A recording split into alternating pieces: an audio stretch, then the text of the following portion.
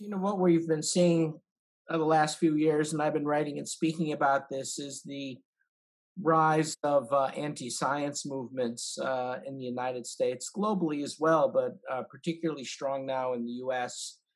And it really started with the anti-vaccine movement that really gained speed in 2015, and under the banner of what some call health freedom or medical freedom, this phony concept about denying children access to life-saving vaccines just because parents are being inundated with misinformation on social media and the internet.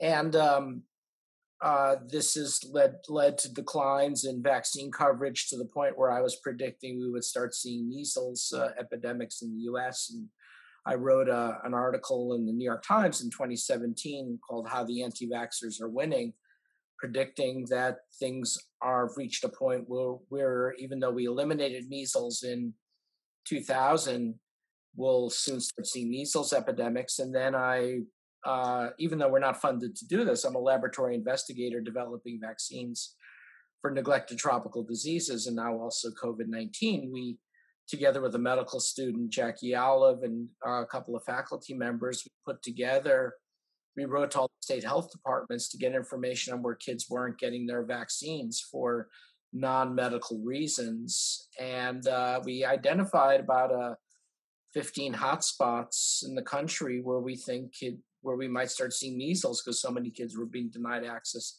to vaccines. And sure enough, there it was in 2019. We had a number of measles outbreaks across the country, landing a lot of kids in the intensive care unit. It was all predicted and predictable.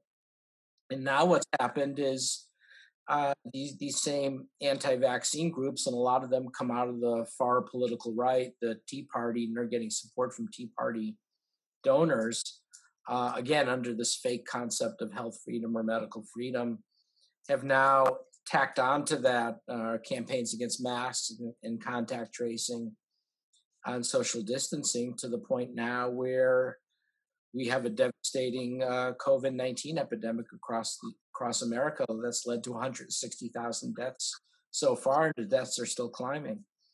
And so the question is, why is it that anti-science movements, beginning with the anti-vaccine movement, are allowed to flourish?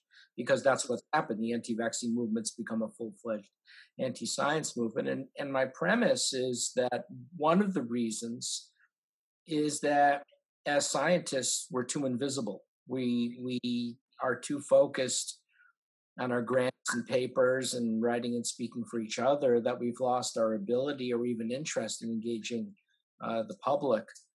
And so I wrote a paper that came out earlier this year called Combating Anti-Science Movements in the 2020s.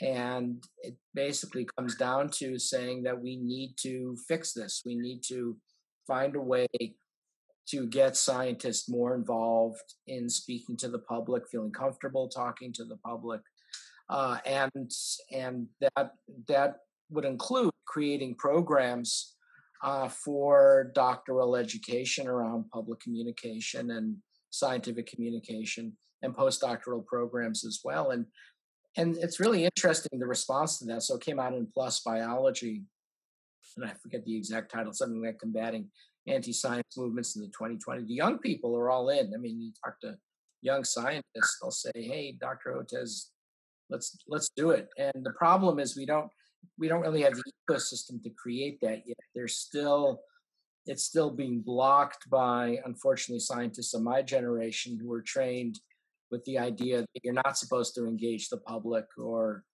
talk to journalists. That's seen as a form of self-promotion or grandstanding. And I say those are old ideas that were created before something called the internet came along, before something called social media came along. And now it's imperative that we have scientists who the public can recognize and feel comfortable hearing from. That's the only way at this point to combat these anti-science groups.